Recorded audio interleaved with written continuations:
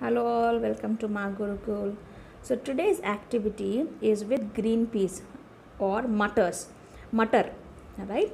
So we have 5 activities with green peas. Now the materials required is, along with green peas, you will need bowls.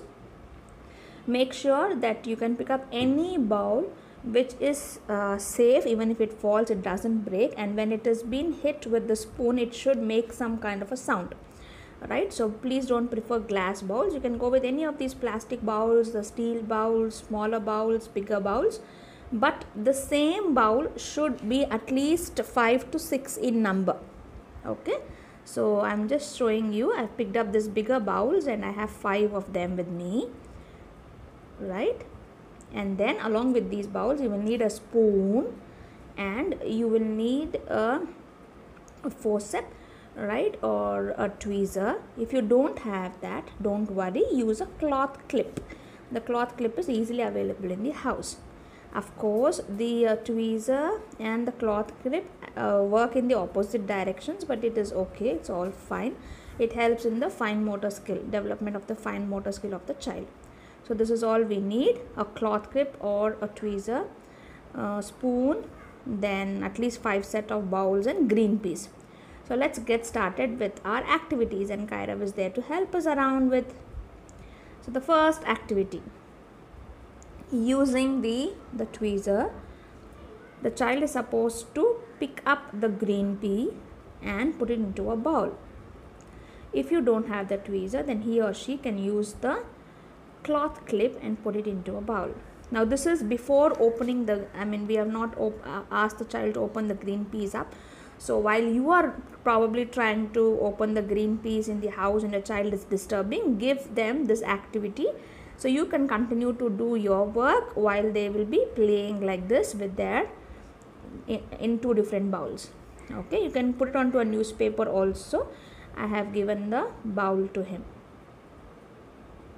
Alright, so you can observe it and ask the child to pick up only one at a time.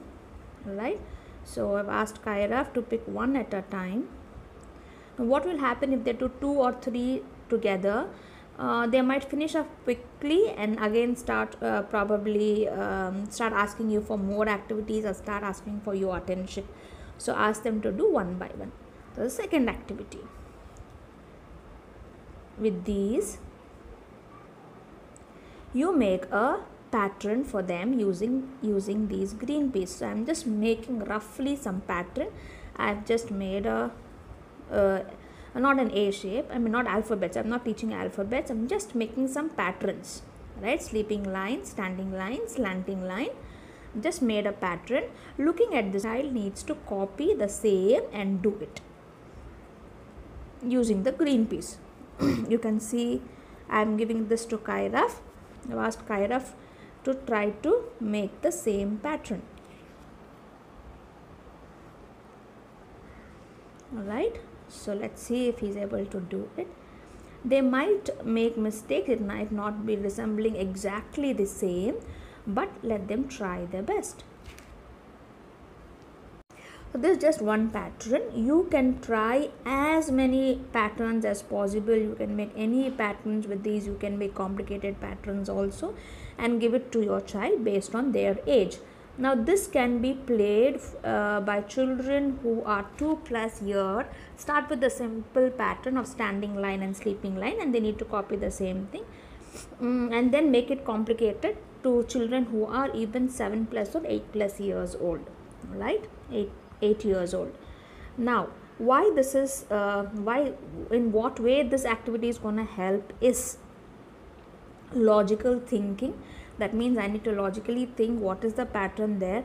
I need to assume that pattern or make the pattern into my mind, and hence move my hand in the same way.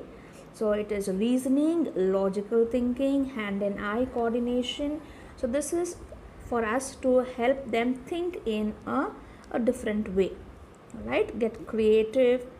So simple designs I've given you. You can just make something like this, right? 2 together, then 1 and then 2. So this I will have to repeat this. I'm just showing you few. The first activity where they had to pick the green peas with the clutches or with the tweezer is to help their fine motor skill or to develop or help their muscles which are used in writing. Now this is the third activity. Third activity is a simple one, peeling the peas off, alright, or they need to just take out the peas from the shell. Sorry. Alright, so you can see what Kairav is doing. What I am trying to do is I am trying to just snip off the corner so that it is easy. Of course, children who are a little age, that is 5+ can do it by themselves, but then I am just snipping off only the corner and giving it to him. Now this activity improves or helps in their confidence that they are able to peel it off, right, take the green peas out, will help them in their eating habits because they know that they have done it. So this thing, if they see the green peas in their food, they feel, okay, it is me who has done it, so I will have it, right? And hand and eye coordination. The next activity, this is really a very good one. This and the next one is amazing. So you can arrange these bowls in any pattern you want. So whether it is a straight line or a circle, right? I point out the bowl and I tell that there are 2 peas supposed to be going there. This is for their mathematical skills and also their memory, because they need to remember which bowl I had pointed out. So for their memory and their mathematical skills along with their hand and eye coordination and fine motor skills. So this is a little complicated, involving 4 or 5 skills together. See, he forgot which bowl I had pointed out. So this is very essential for us to keep them concentrated and to help them in their memory. So this is a memory game, a concentration game, and hand and eye coordination game, and a fine motor skill development game, of course, and numeracy skills also. So too many skills involved in this, right? This can be played by even 5-year-old children.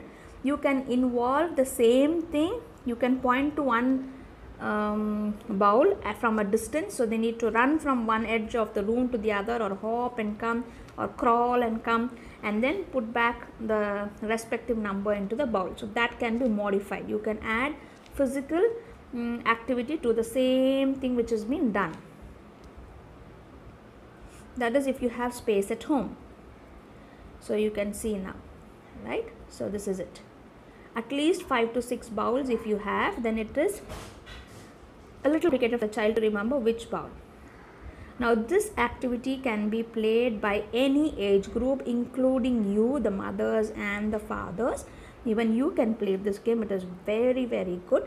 For this you will need a spoon, 5 to 6 same type of things, bowl, and the green piece. So I put the green piece into the bowl and the child is supposed to hit onto that green piece.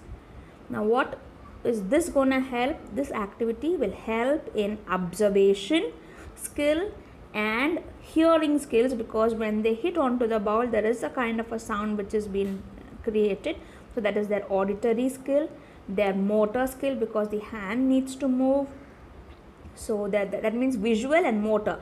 They need to see and move their hand. So visual, motor skills, auditory skills.